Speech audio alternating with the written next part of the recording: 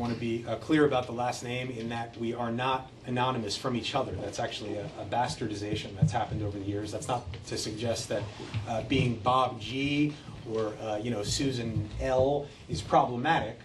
Although, just so you know, Bill Wilson was only Bill W to the outside world.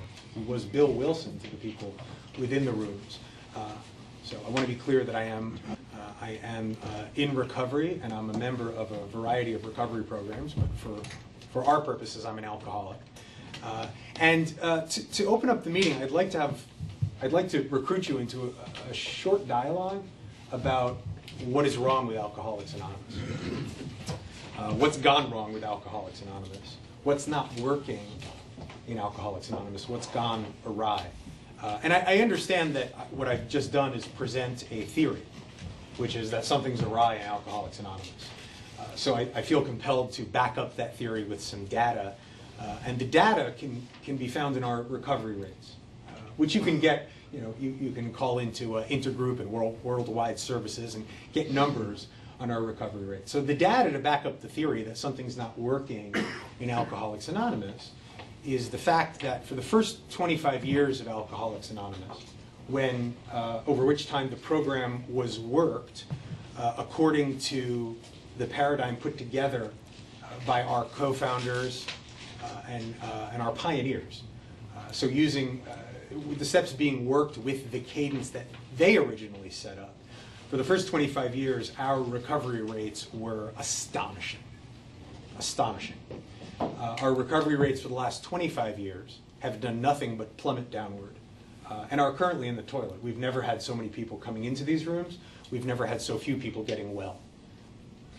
And while there may be a variety of factors, in fact, I'm quite sure there are a variety of factors included to explain why that's happened. To cover the main one, what we firmly believe is the main reason, I want to share with you a metaphor that I think will be useful.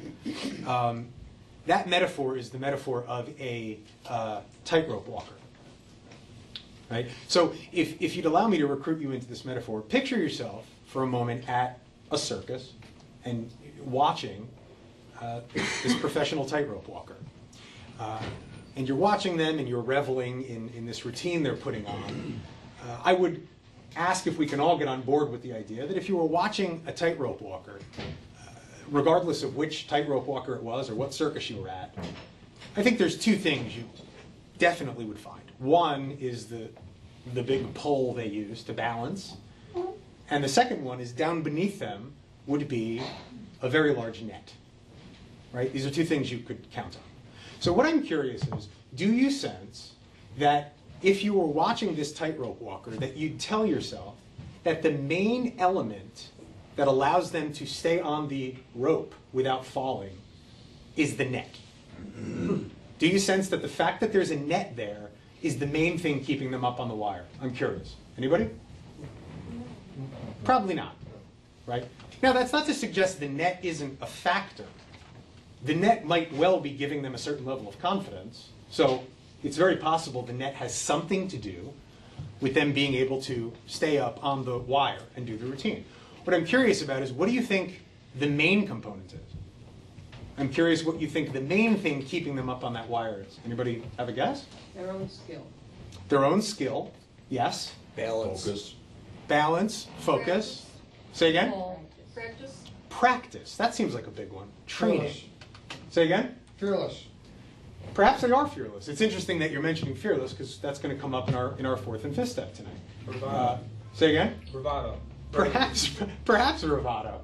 It seems to me training and practice are probably the key words. My personal guess is, what's allowing them to stay on the wire and complete this routine is the fact that over a course of time, they engaged in a series of actions to learn how to do this.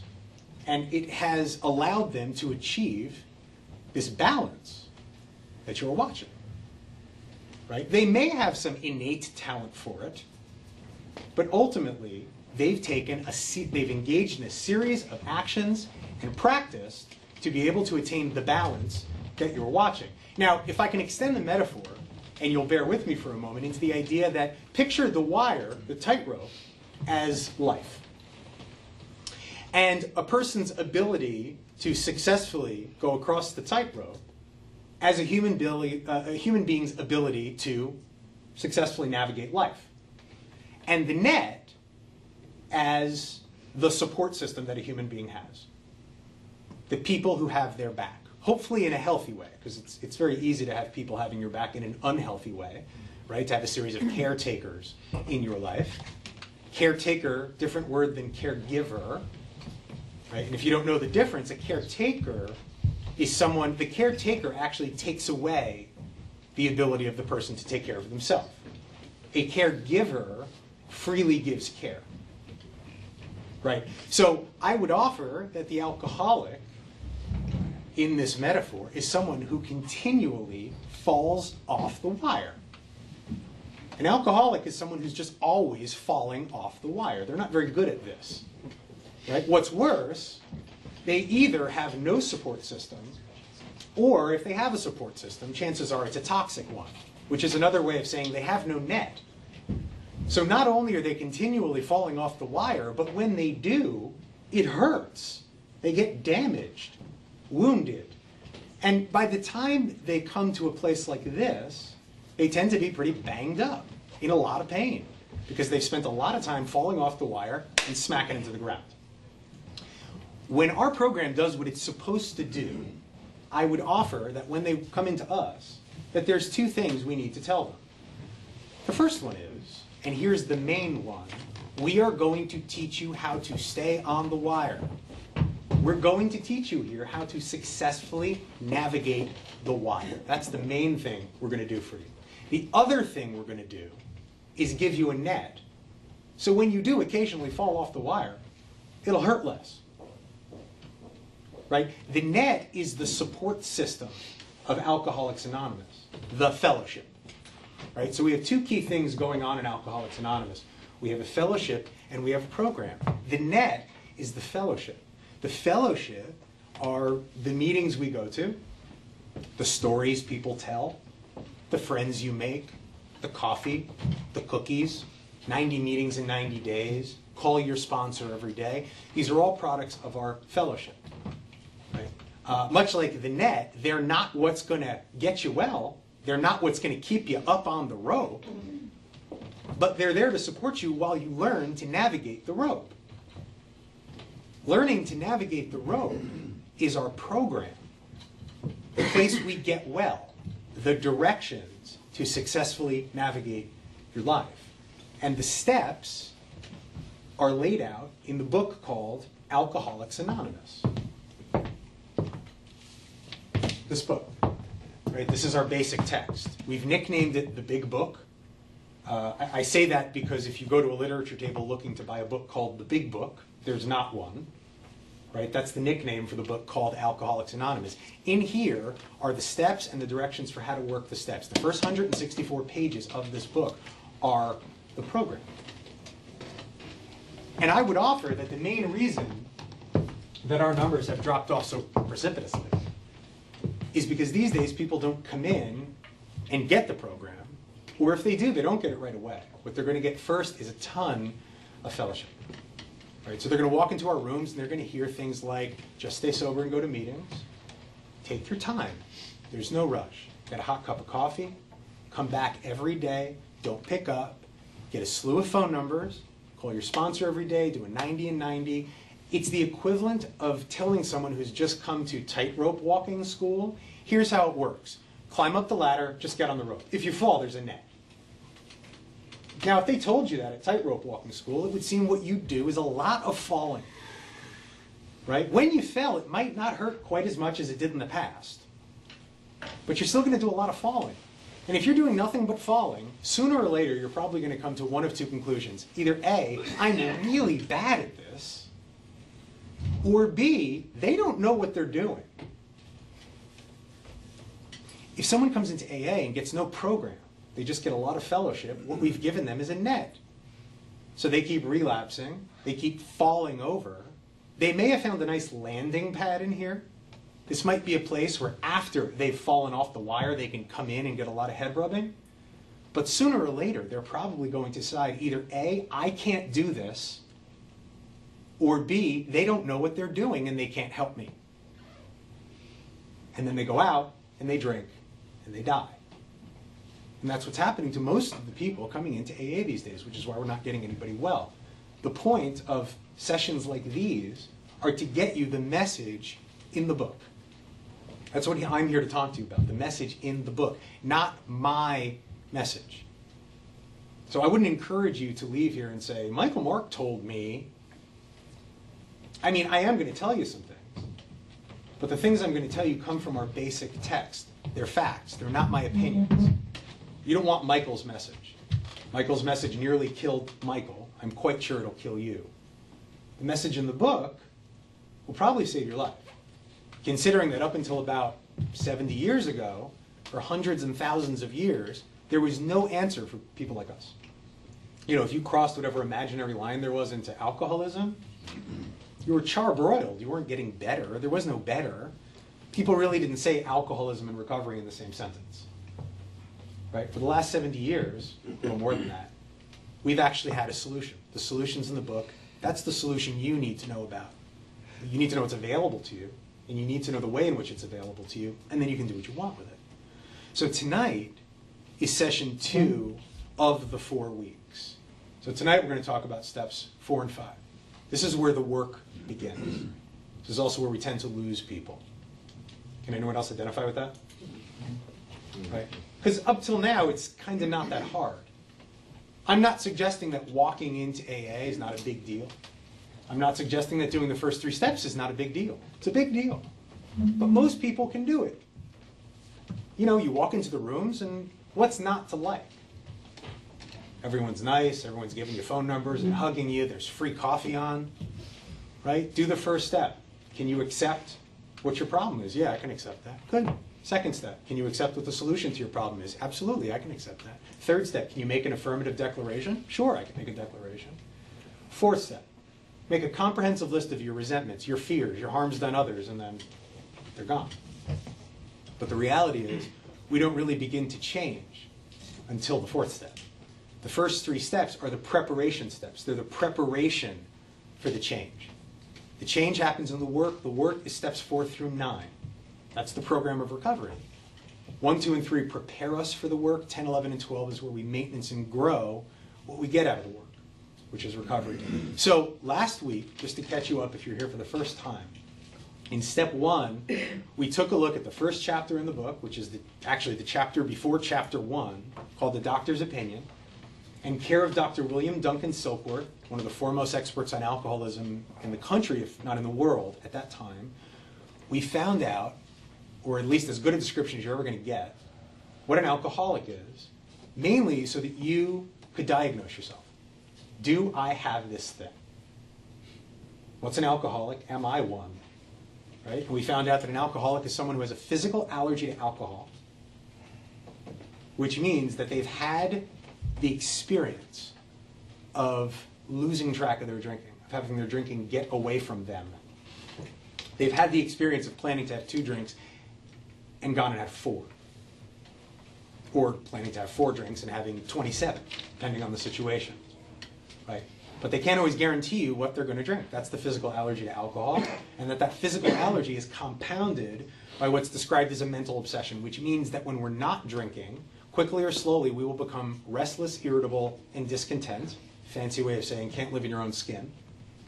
Sooner or later, that will become painful enough that we'll reach for the only thing we know that will quell the pain, which is a drink, so trigger the physical allergy again, and boom, we're off to the races. Physical allergy giving way to mental obsession, giving way to physical allergy. That's the cycle of addiction, of alcoholism. In the second step, we found out what the solution to that problem is. Power greater than human power. Higher power. Right? We talked about the idea that all you need to do the second step is be willing to believe that there's a power greater than yourself. You do not need to know who or what your higher power is to do the second step. You just need to be able to say, yeah, I believe there's a power greater than myself, or it's possible for me to believe that there's a power greater than myself. Good. That's your second step. Now you know what your problem is and what the solution to your problem is. The third step says, based on your understanding of the problem and the solution, can you now make an affirmative declaration that you're ready to get to work, to do whatever it takes to bring the solution to light. And then we made that declaration as a room. So for those of you who were here last week, you watched us go through 1, 2, and 3. You yourselves went through 1, 2, and 3 and became ready for 4 by the time you left here at the end of the hour. Right? That goes back to Bob, Bill, our first 100, and many, many, many who came after them. Right? This simplistic program that we have complicated the hell out of. All right, so today we get down to the work. Right? This is where the work begins. This is step 4. This is the beginning of the action steps. Now, if you'd like to follow along, and you certainly don't have to, we're going to begin on pages 63 and 64. This is the chapter called How It Works, which is where we left off last time around.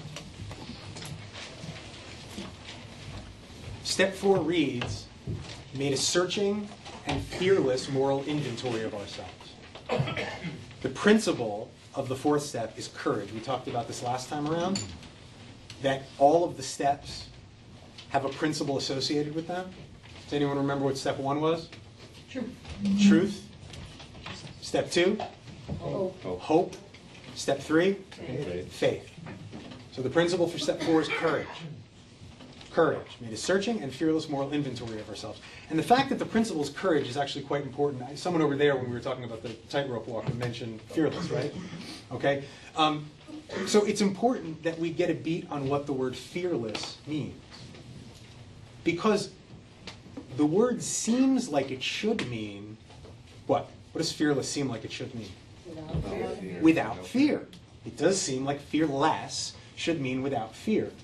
Now, if you come into AA and you believe that fearless means without fear, and that upon the precipice of the 4th step, you should be fearless, then that means that as you're about to start the 4th step, you should not be what? Afraid. You should not be afraid. Does anyone think that might be a problem for the average person coming into AA? I was scared to death every day. Right? So it seems to me that if you believe fearless, it's supposed to mean without fear, that you could very easily come to the conclusion, wow, I'm really doing this wrong. Fearless doesn't mean without fear. Fearless, at least for our purposes, and the way it's being used in the steps and in the book, means the courage to walk through fear. The courage to walk through fear. That's why the principle is courage. Fearless tells us you're going to be scared, and you're going to do it anyway. You're going to be scared, but you're going to do it anyway. Does that feel to anybody like a new way to navigate fear? That's not my experience with fear. My experience is I'm scared, I go that way or hide. I don't walk through fear. That seems like the last thing I want to do with fear is walk toward it. But that's what fearless means. So searching and fearless moral inventory means that in a 4th step, we are going to search inside of ourselves. And as we search inside of ourselves, the chances are great that we'll be scared of what we find, but we're going to face it anyway.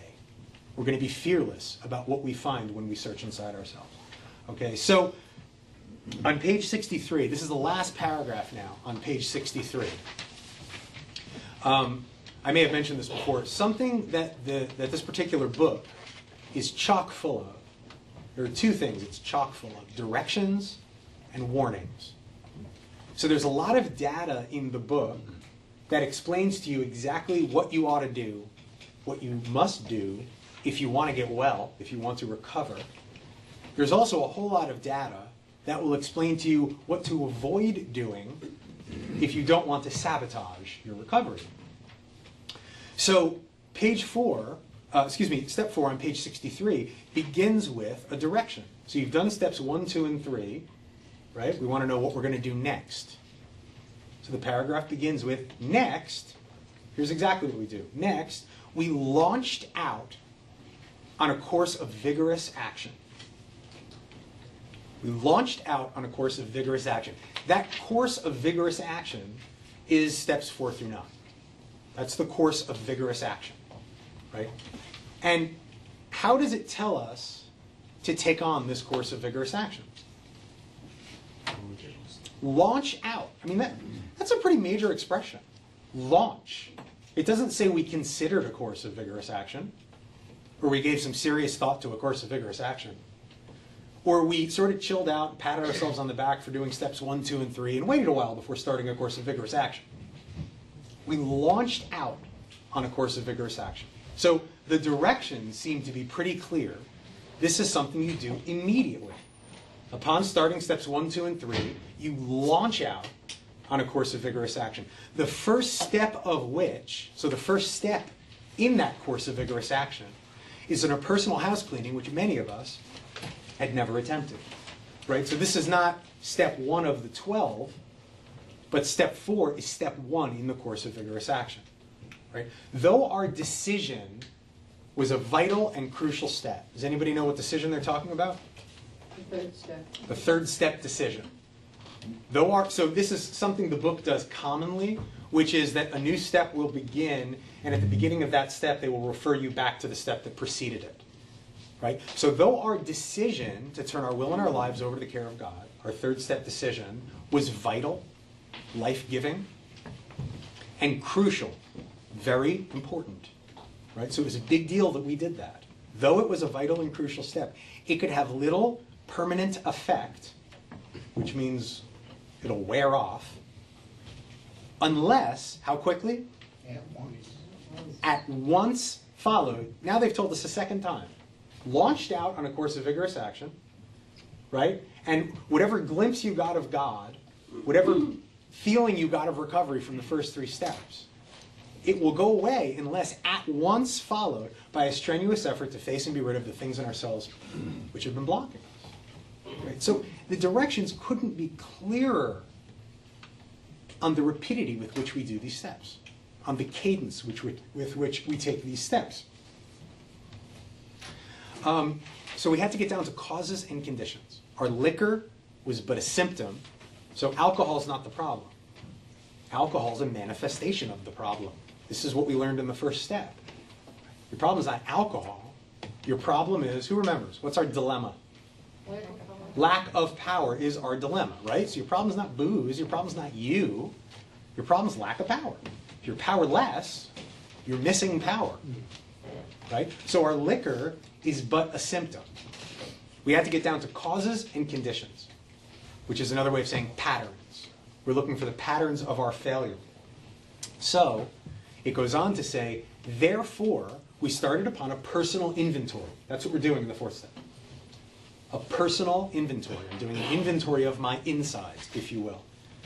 This was step 4. A business, and they're going to create a metaphor now that I actually really like. A business, so they're going to compare our personal inventory to a professional inventory, a corporate inventory, a business inventory.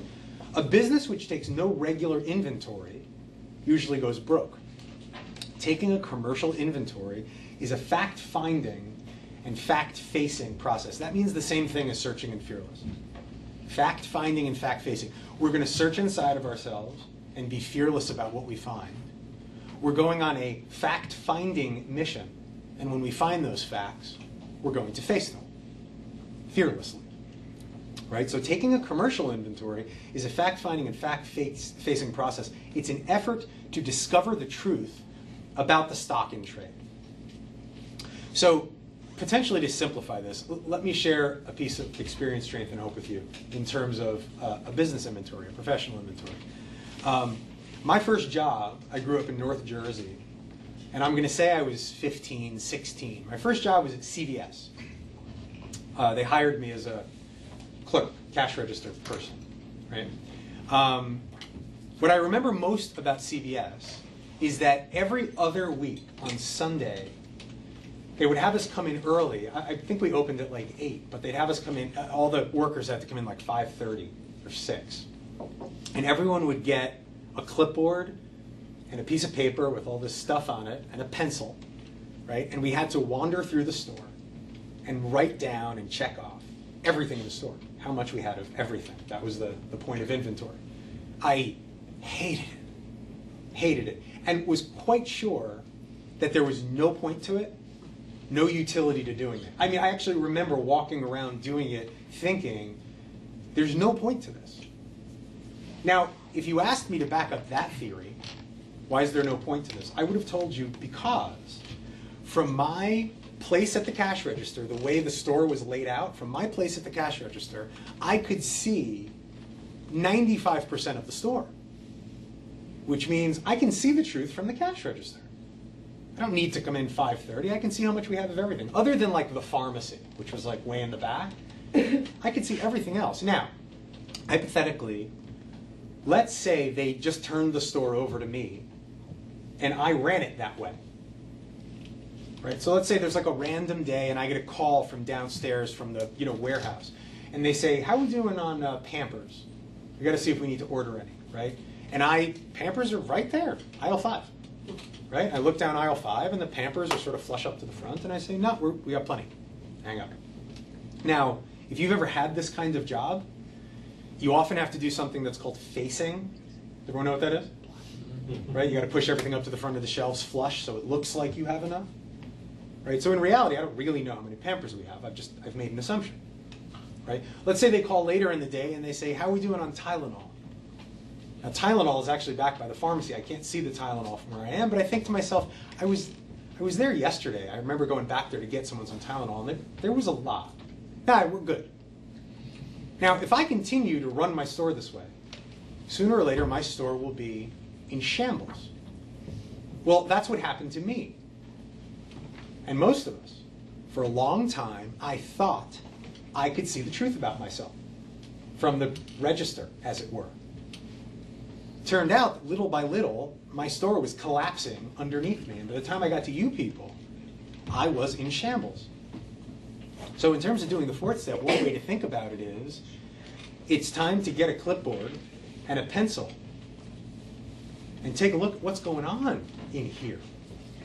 Not to mention, if you went a year without doing an inventory in your store, the inventory would probably take a little while and perhaps be a bit painful and uncomfortable. It's no different with this inventory, right? Now at CVS, the goal was to find out what was going on with the Pampers and the Tylenol, right? That was the data I needed to collect in a business inventory. In a personal inventory, in this fourth step inventory, what's the data we need to collect? The book is now going to tell us. So if you look at page 64, the last paragraph now on page 64, we're going to find out that a proper fourth step is composed of 3 elements. 3 elements. The first one, which really is the driving force of the fourth step, you're going to find on the last paragraph on page 64. It says resentment. Resentment, that's the word we're going to deal with here, is the #1 offender. It destroys more alcoholics than anything else. So resentment destroys more alcoholics than Johnny Walker Black. Resentment destroys more alcoholics than Heineken. Right? It's the #1 offender. So it's obviously a big word. It's probably important that we know what the word means. So here's what the word means. The word resent, the prefix re, R-E, means to do again. To do again. Sent, or sentiment, comes from a Latin root sentari, which means, quite literally, to feel.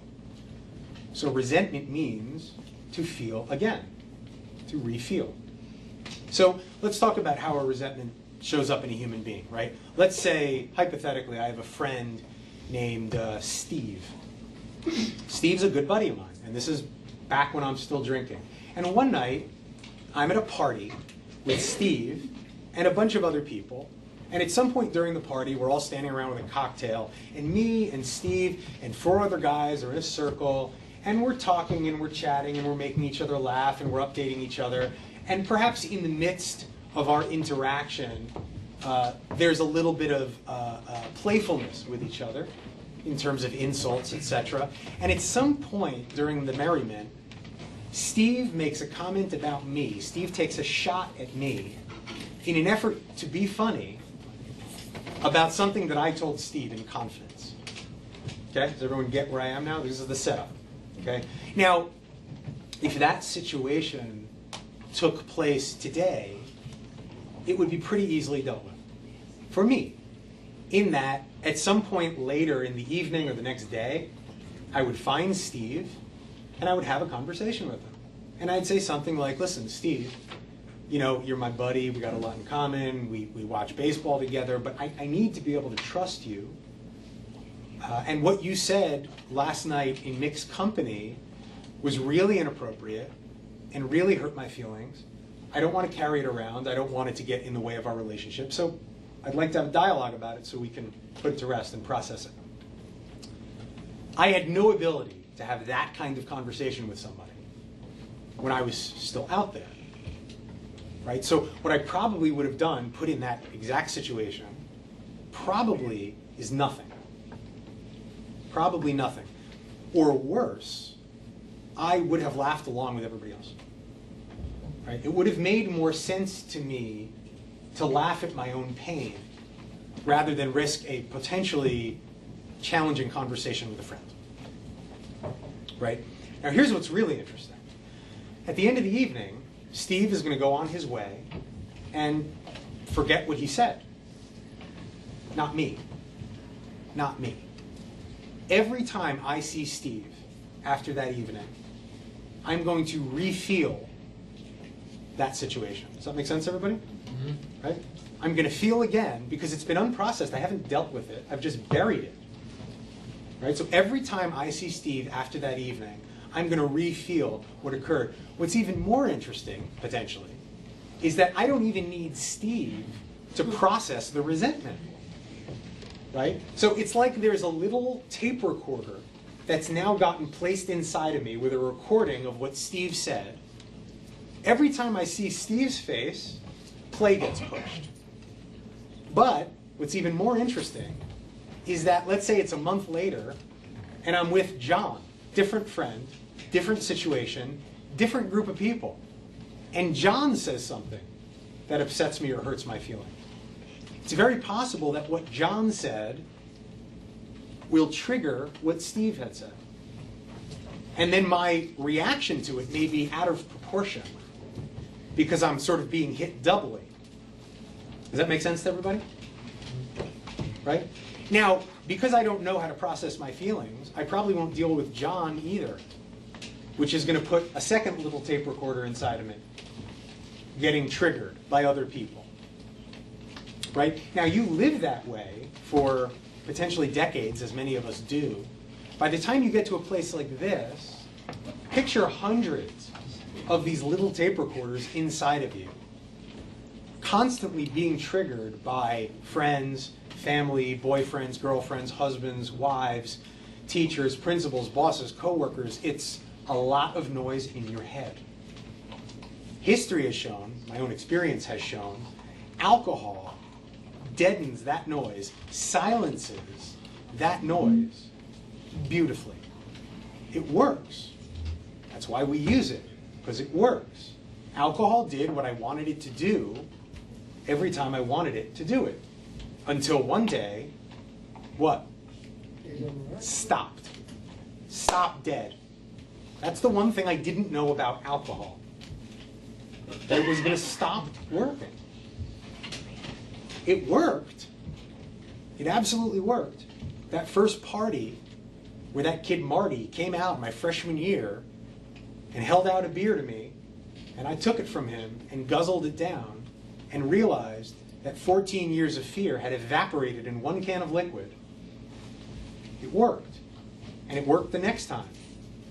And the 10 times after that, and the 50 times after that. But one day, without warning, my medicine stopped silencing the screams in my head and began making them louder. And I had no idea that was going to happen. Okay, so we've got to get to the bottom of our resentments. Questions about that? Nothing? Okay. Take a look now at page 67, second full paragraph. So we're going to be looking at our resentments. Now, in the second full paragraph on 67, it says, referring to our list again, putting out of our minds the wrongs others had done.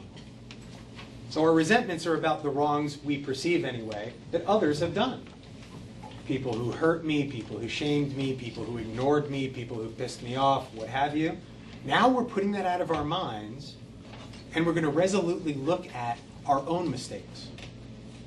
right? So after looking, I'm going to look at the way in which people harmed me. Now I'm going to be looking at the way in which I harmed people. Where had we been selfish, dishonest, self-seeking, frightened? Though a situation had not been entirely our fault, we tried to disregard the other person entirely. Where were we to blame? We're looking at our stuff now. Further, look at the last paragraph on 67. Go to the second sentence in that paragraph. Now they're going to tell us we're also going to be looking at our fear. So now we have a third component. It says this short word, that being fear, somehow touches about every aspect of our lives. It was an evil and corroding thread. They don't use these words lightly. The fabric of our existence was shot through with it. It set in motion trains of circumstances, brought us misfortune we felt we didn't deserve, but did not we ourselves set the ball rolling. Sometimes we think fear ought to be classed with ceiling. It seems to cause more trouble. We reviewed our fears thoroughly. We put them on paper, even though we had no resentment in connection with them. The point the book is making here is that some of the things we fear, we resent, and some of the things we resent, we fear, but they're not always going to be the same things. So there probably will be some overlap. But we now know the three major components we're looking at in a proper fourth step are our resentments, our fears, and our harms done others, the way in which we've hurt other people. Questions about any of that? Okay. So now we come to the question of format. Now that we know what data we're looking for in the fourth step, what format do we use to get it all down on paper? Okay. Two points about format.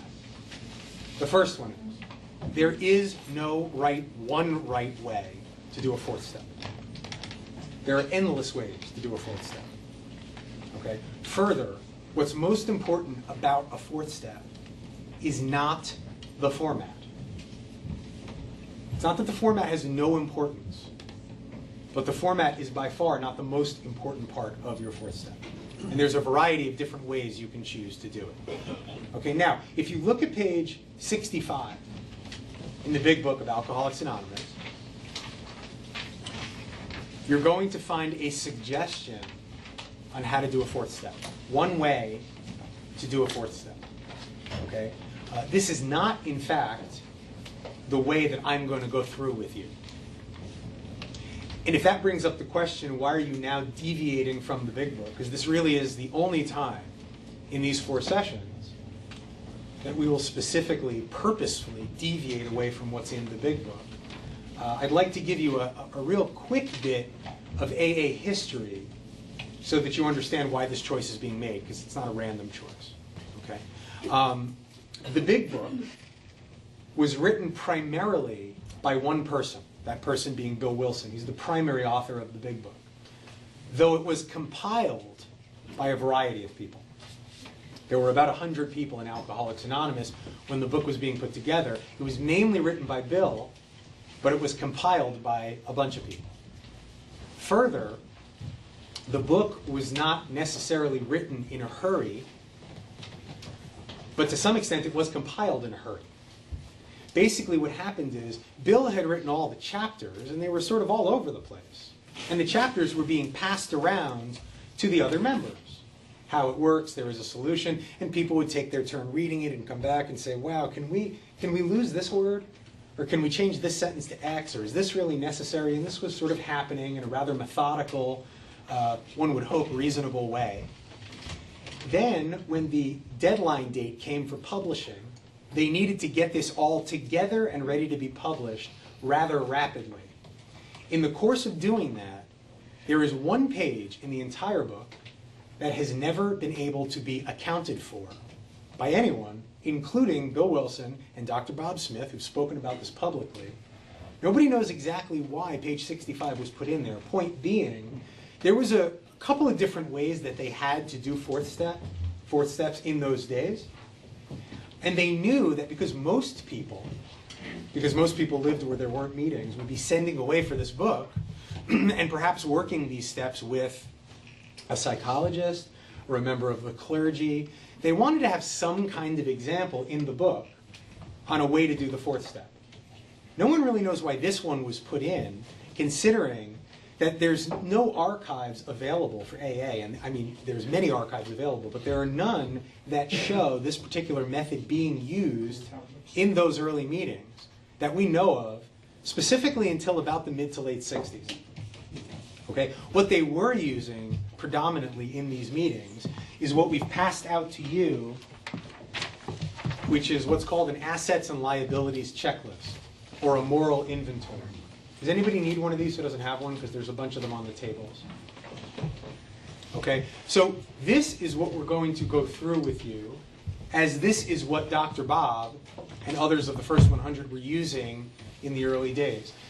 There are two reasons, and this is just my own experience now, there are two reasons that I prefer this method. The first one is that it's quite simple. It's quite simple to use this.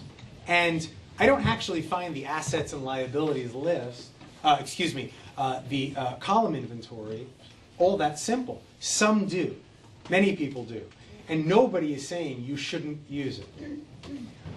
I would offer that over the years, I have had hundreds of phone calls from guys in the middle of their fourth step who call me and say, you know, there was this thing that happened with this person. I want to write it down. But then, so the part of how it made me feel is going to go in the second column, and then what goes in the third column? And is this a resentment, or is this a fear, or is it both? Does anybody know what I'm talking about? Right? So, for some people, this is a perfect method. Although my experience has been that it's difficult enough to take an alcoholic or an addict and bring them to the threshold where they're ready to give up all their secrets, all their most shameful stuff. The one thing I don't want to do is make it difficult for them to pull that off. I don't want to confuse them. The nice thing about this moral inventory is it's a checkmark system, so it's remarkably simple. The other thing I like about this inventory is that it's going to deal with our resentments, our fears, and our harms done others on one grid.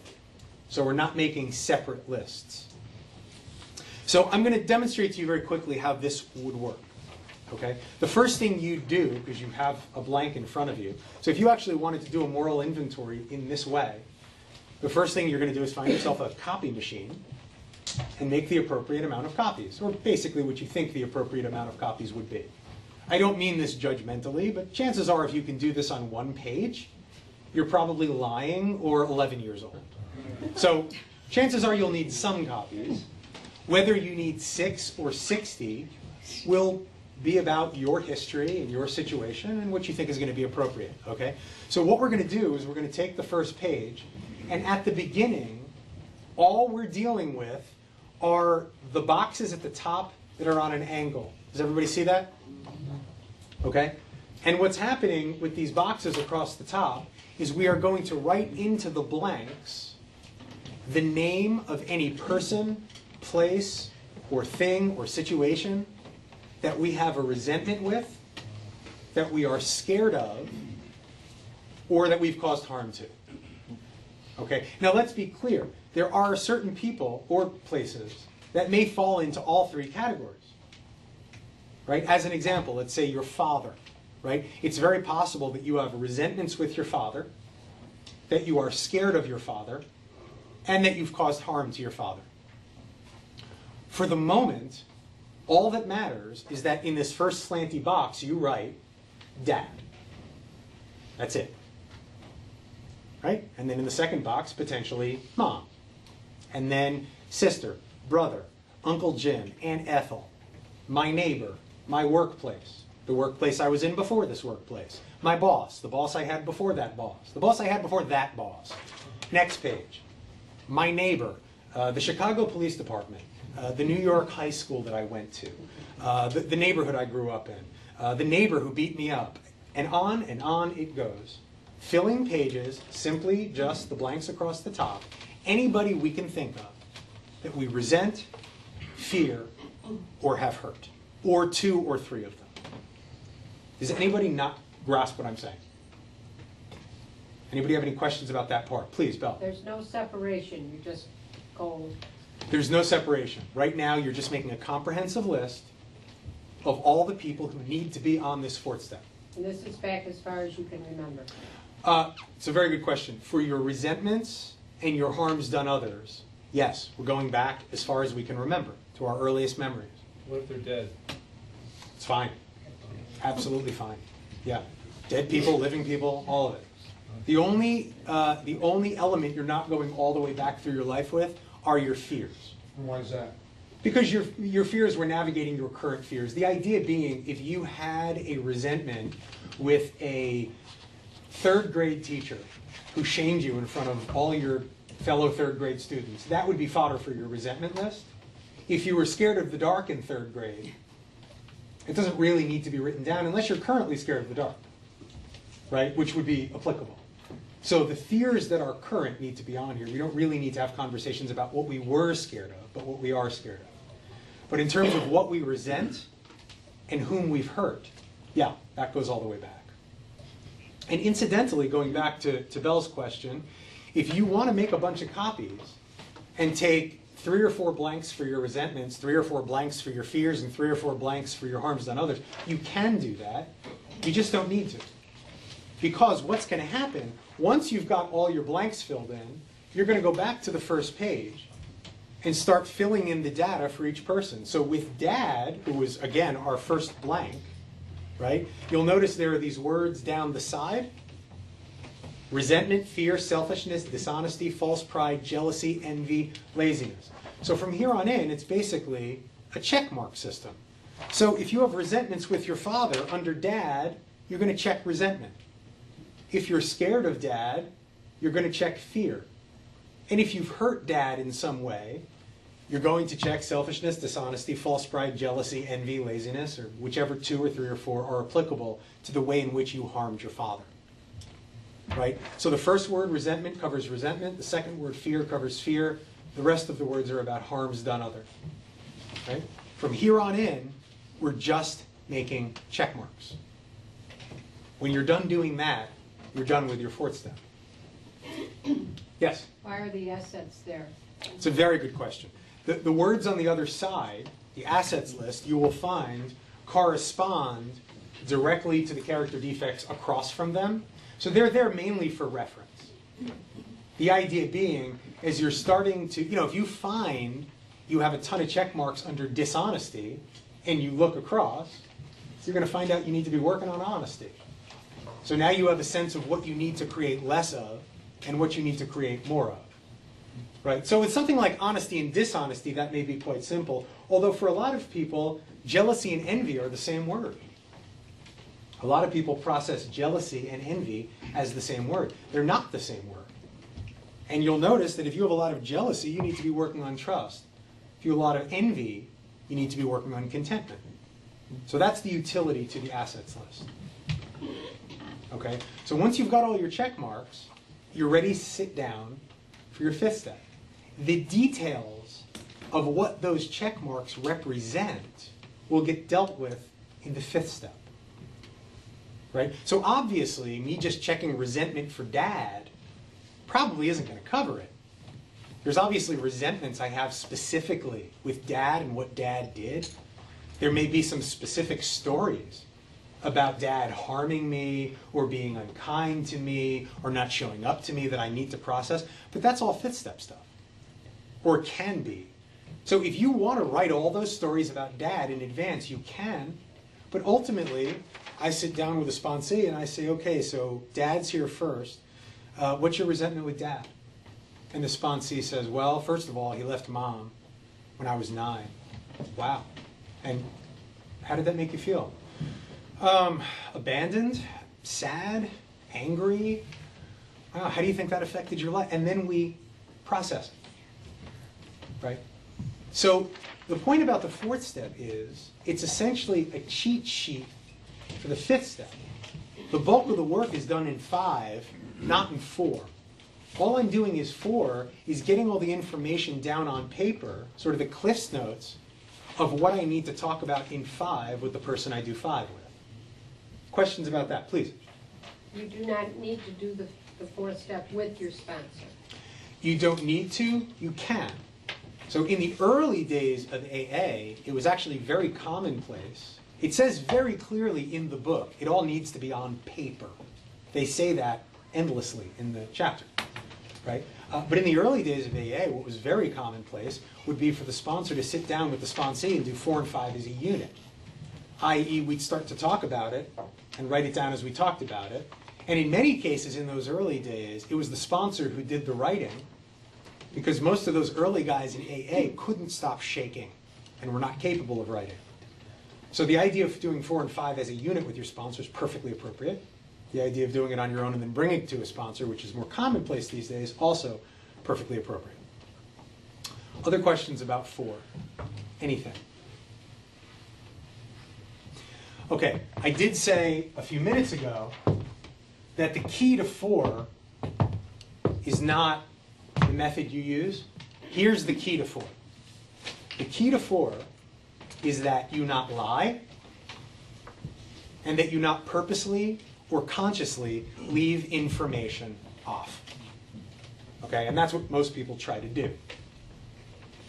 My guess is that everybody in this room, at least those of you who've not done a 4th and 5th step, have at least one thing that's happened to you, or one thing you've thought, or one thing you've done, some shameful, horrid, yucky, awful, buried piece of information that you were absolutely bringing to your grave with, and if you told me, you'd have to kill me.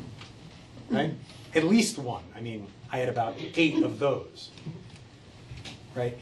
The bottom line is that you could fill up 77 pages chock full of check marks, but then decide, I'm not writing that one down. Go set a bonfire to the rest of it, because you've wasted your time. And I promise you that that's true. And it is not because everybody or anybody in AA is desperate to know all your deep, dark, dirty secrets. Because the reality is, and I say this with nothing but love, you're not that interesting.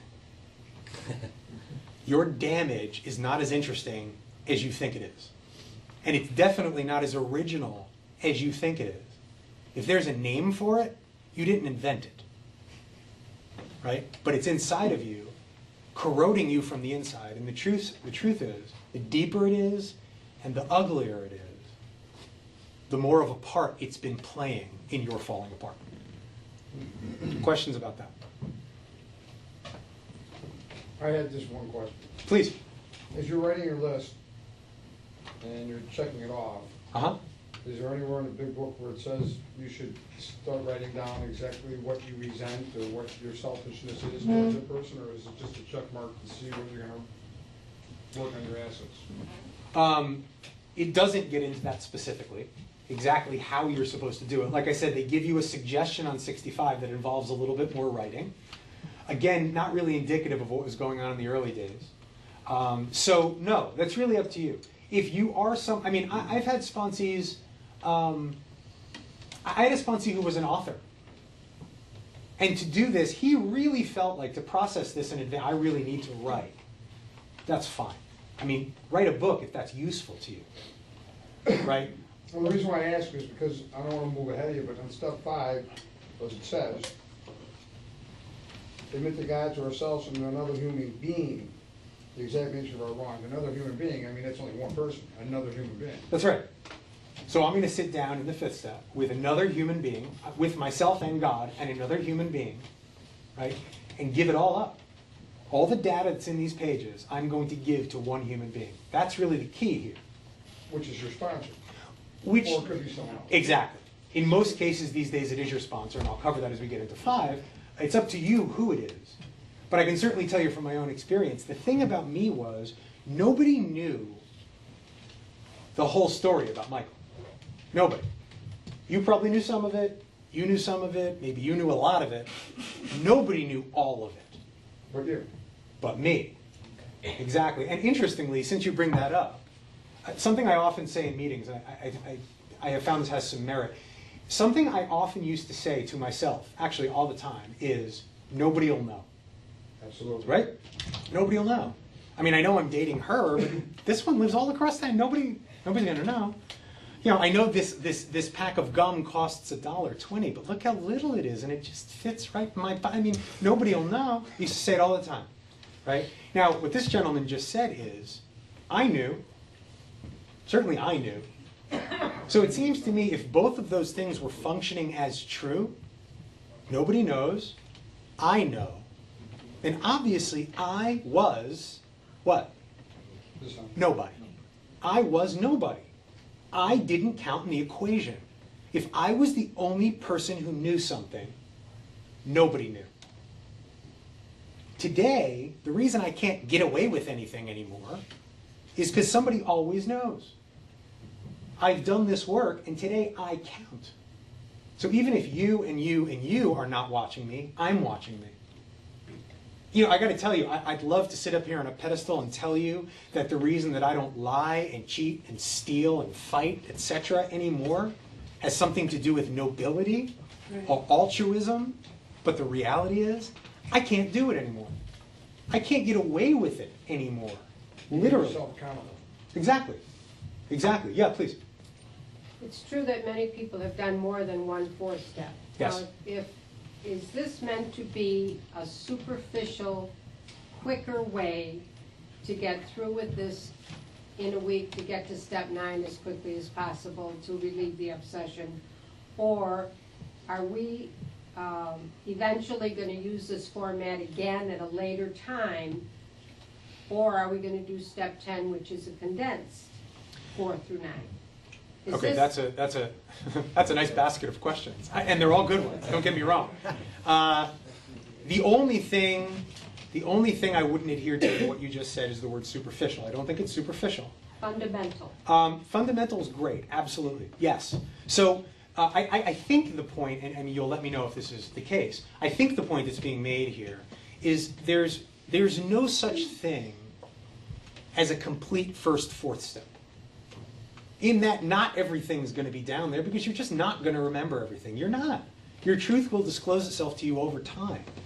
And most people over the course of recovery do more than one fourth step. You don't have to. I've probably done 5 or 6 formal fourth steps because my truth continued to disclose itself. So the only stuff you need to worry about is the stuff you choose to leave off, not the stuff you forget. And yes, this list is going to have further utility down the road, which we will talk about next session. And yes, there is going to be a step down the road that will be the equivalent of a daily fourth step, which we'll actually talk about in 2 weeks. But it says on page 75 that we have to illuminate every dark cranny of the past. Uh-huh. As we understand it. I can only illuminate what I'm aware is there. Right? It's only possible for me to shine a light on something that I know needs shining a light on. So the stuff that isn't in my conscious mind, the stuff that I have failed to remember, it just can't be dealt with right now. There will be an opportunity to. So every dark cranny of the past that I'm aware took place, which in all of us is probably going to be limited the first time around. Thank you. Great questions. So once we've done this to the best of our ability, that's going to take us into the 5th step where, as the gentleman said over here, we're going to admit to God, to ourselves, and to another human being the exact nature of our wrongs. The principle of the 5th step is integrity. Integrity. Okay? Also, pay attention to the idea of the exact nature of our wrongs. That's a little bit more extensive than our wrongs. Right? For example, previous to my wife, I engaged in a lot of infidelity when it came to intimate relationships. Not proud of it, but it's true. If you asked me, what was the exact nature of the wrong? The best I probably could have come up with was dishonesty, selfishness. Probably the best I could come up with. And those actions were dishonest, and they were selfish. Although I would offer the exact nature of those actions, of those infidelities, were fear. They were fear. My infidelities were never about sex. Never. It was always about the fact that I had no idea how to trust you loving me. And I needed to have somebody else on layaway because, God forbid, I shouldn't have someone around to fill me up with the information that I was okay. I was sort of like an orange juice glass with a little crack at the bottom, right? No matter how much orange juice you pour in, it's always in the process of dribbling out. And I needed it constantly poured in, right? It took me a while to really grasp that. So that's part of what we're looking at here in the fifth step. We're going to find out about the exact nature of our wrongs. The chapter called Into Action, page 72, top of that page. And this is where the fifth step begins, right? It says, having made our personal inventory, that's what we did in 4, what shall we do about it? What do I do with this paperwork I now have? We've been trying to get a new attitude and a new relationship with our Creator and to discover the obstacles in our path. Remember, causes and conditions. The obstacles in our path, what's blocking me from God. We've admitted certain defects. We've ascertained in a rough way what the trouble is. We've put our finger on the weak items in our personal inventory, so it's reviewing for us the work we've done so far. Now, these are about to be cast out. That's the key to a fifth step. These are about to be cast out. If I can use a semi-disgusting metaphor for a moment, and because this is a room full of drunks, I imagine you'll be okay with this. The metaphor of throwing up. Do you ever have the experience of being in a bar? You've had one drink too many. You know that because all of a sudden you desperately need to throw up. And yet you also realize it's just not time to throw up yet. Does anybody know what I'm talking about? Yeah. It's right here. But it's not coming yet. It's just not ready. How uncomfortable that feeling is. Right? This is almost the equivalent of us having lived our whole lives that way, with our character defects, right there. Right? Now think about on that night, when you finally do throw up. The actual act of throwing up, not pleasant. Not pleasant, not fun. Neither is the act of doing a fifth step in most cases. Not pleasant, not necessarily fun. Then, once you've gotten back up on your feet from throwing up and you clean yourself up and have a breath mint, what's the main feeling? Relief. Relief. That's sort of what the back end of a fifth step looks like, right? So this is all about to be cast out. All this stuff that's been inside of me, corroding my insides, right? I'm about to vomit up all that poison. Okay, so that's really what's going on in the fifth step. Now here's something really interesting. I'm going to ask you to count for a moment. Please bear with me. Go to the bottom of page 72 and count 4 lines up, and then in the middle of the line it says time after time. Everybody see that? Time after time? Okay. So they're about to give us some data about what they've experienced. Now remember, this book, Alcoholics Anonymous, is not theoretical. It's experiential. Right? This had been going on for about 5 years before they put it down on paper, before the book came out. So they're not telling you what they think. They're telling you what they've watched, what they know. So they're about to tell us about what happens for the people who came in and tried to leave 1 or 2 facts off a 4th step. Right? Time after time, newcomers have tried to keep to themselves certain facts about their lives. Right? Time after time. This hasn't happened 3 times. Time after time. Right? Trying to avoid this humbling experience. We're in the process of trying to gain in humility, which is the polar opposite of pride and ego. They have tried to turn to easier methods, i.e. they've tried to leave something off their 4th step and sort of get away with it, if you will. Almost invariably, they got drunk. Almost every single time that someone has tried to pull that off, they went back out. That's what we've watched. Having persevered with the rest of the program, which means these people didn't necessarily leave something off their 4th step, not own it in their 5th step, and drink. Some of them persevered with the rest of the program, right? So they left something off off their 4th and 5th step, and then went on to step 6, 7, 8, 9, 10, 11, 12. Going to meetings, sponsoring people, GSR for their district, so kind of doing it all. Then they wondered why they fell. What happened? Right? I've heard this again and again and again. 4.5 years sober, all of a sudden I had a drink in my hand. I didn't even see it coming. I don't know what happened. I was doing everything I was supposed to do. Right? I hear that all the time. We think the reason We think the reason is that they never completed their house cleaning. The theory they're offering, and the data they have to offer it, is all these people who went back out and drank, is that these people never completed their house cleaning. They hung on to some of the worst items in stock. They only thought, italics, they had lost their egoism and fear. They only thought they had humbled themselves, but they had not learned enough of humility, fearlessness, and honesty in the sense we find it necessary until they told someone else all their life story. Therefore, they're saying we have seen person after person after person come in, put together a bunch of time, and then all of a sudden go back out there and come to the conclusion that what got them back out there was that one piece of information they left off their fourth step or didn't admit to in their fifth step. Okay? Real quick, into action, page 75, first paragraph. The gentleman over here brought up a point when we were still in the fourth step that the book is now going to speak to. When we decide who is to hear our story, did everyone catch that? Mm-hmm. So who decides who hears your fourth step? We do. You do. It's up to you, right? There's no automatic you use your sponsor. We have a written inventory. We're prepared for a long talk. Right? So sitting down to do your fourth step might take a little while. We explain to our partner what we are about to do and why we have to do it. That person who you're going to do it with should realize that you're engaged upon a life and death errand, that this is a big deal. Most people approached in this way will be glad to help.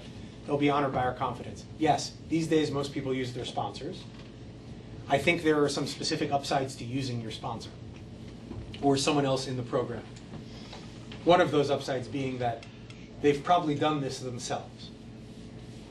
And if by any chance you have a sponsor who hasn't done this themselves, for the love of God, get another sponsor as quickly as humanly possible.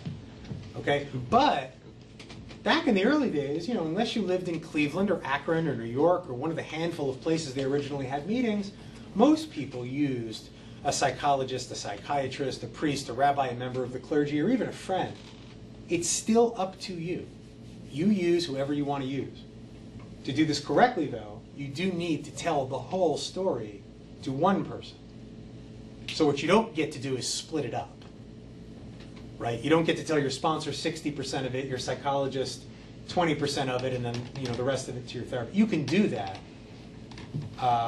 But history shows it's not going to work for you. And let's face it, that's indicative of what we've done our whole lives, is not give anyone the whole story. So that's fairly important. Questions so far about 5? Please. I've listened to some of the Joe and Charlie tapes. Joe and Charlie, yeah. And the claim that they've made is that this one paragraph where they talk about that is probably, in their opinion, the only part of the big book that's outdated today. Meaning that you probably should use your sponsor as opposed to searching for. Oh. In my case specifically, when I was looking to do my fifth step, I wanted to do it with a priest for the simple fact that I didn't care what those people had to say. Okay. And other people might fall into that same trap.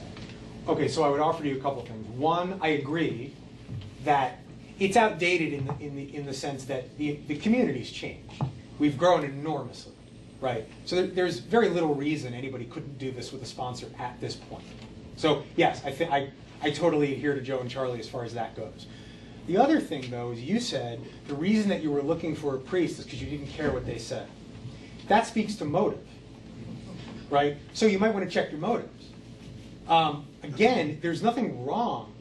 There's nothing wrong with not using a sponsor. In that, I could introduce you to a couple of people I know who did their initial fourth step with a member of the clergy and had a remarkable, life-changing experience and got everything they needed from the fourth and fifth step.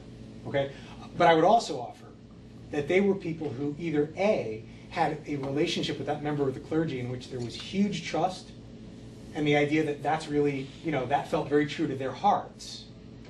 Or they decided that, maybe there was one or two pieces of information that had to do with illegality or something where they thought it was really important that they deal with someone who had actually taken an oath to keep their trust, rather than someone in AA who's just sort of made the promise to keep your trust.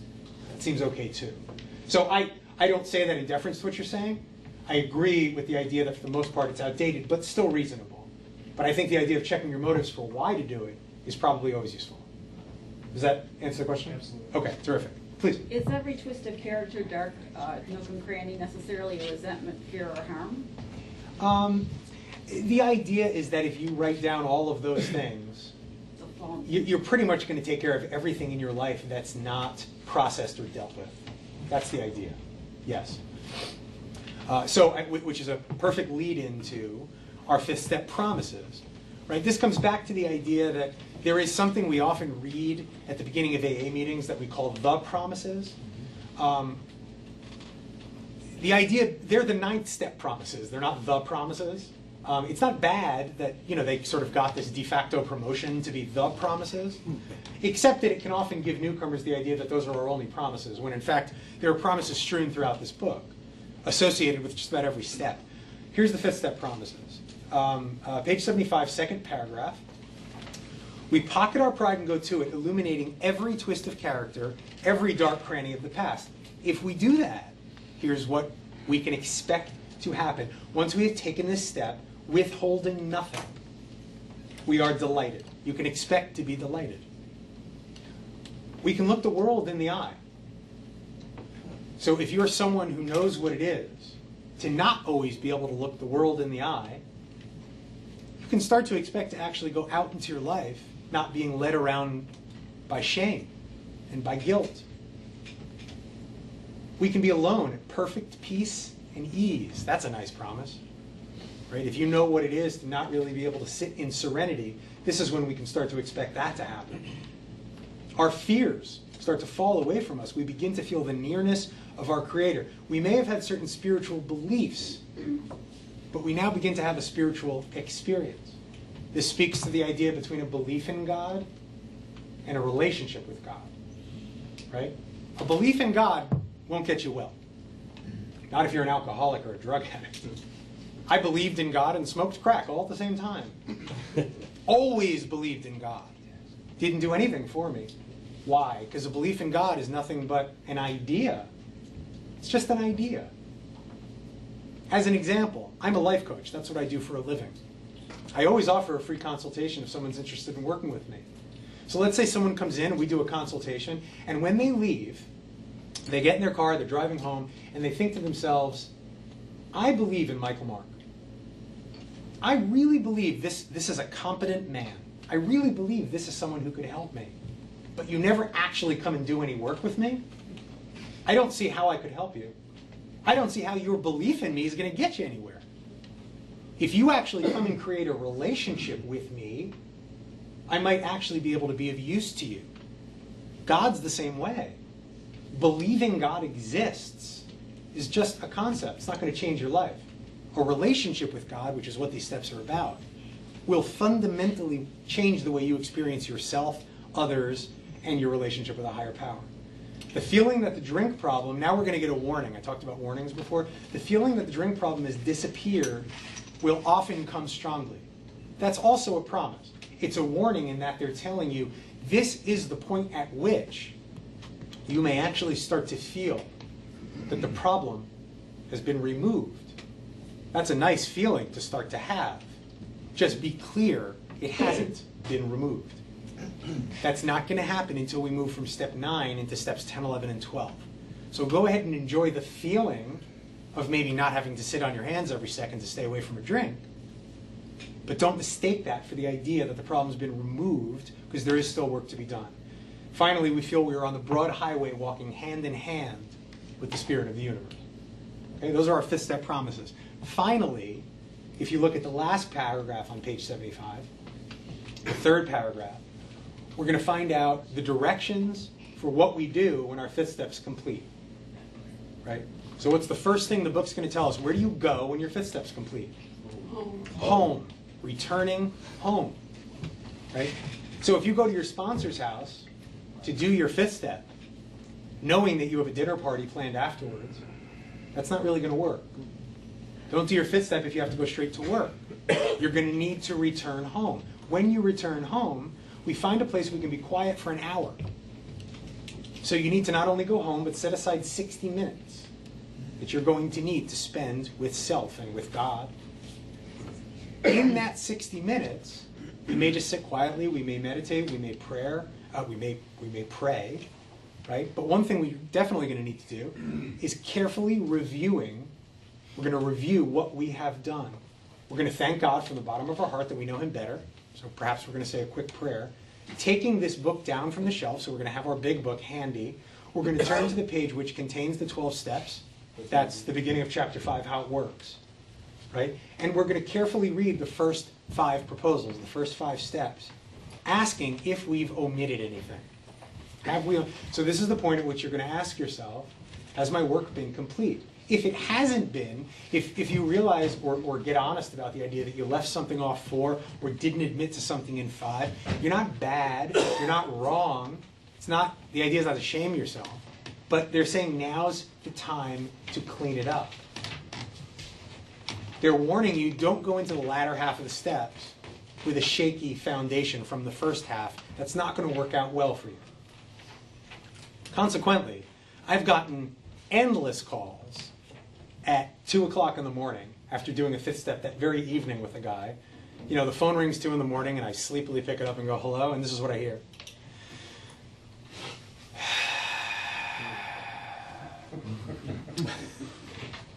There's something I didn't tell you. To which I tend to respond, awesome. Tell me, why is it awesome?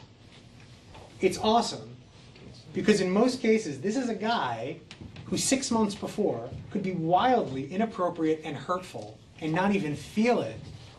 And this cat couldn't sleep because he left something off his 5th step. Left something off his 4th step, didn't tell me something in his 5th step. That's fabulous.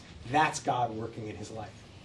That's what begins to happen once we begin to work, which is what we've started up here in 4 and 5. Next session, we're going to talk about, now that this information's all been coughed up, if you will, what do we do with it? What are we going to do with this information we've now got our hands around and come to understand something about? So in the next session, we're going to go over steps 6 and 7, which will complete the taking care of ourselves part of the work, and 8 and 9, which is the place in which we start to deal with others. For tonight, I don't want to hold you hostage. Thank you for coming out. We got a nice way to close. Let's circle up.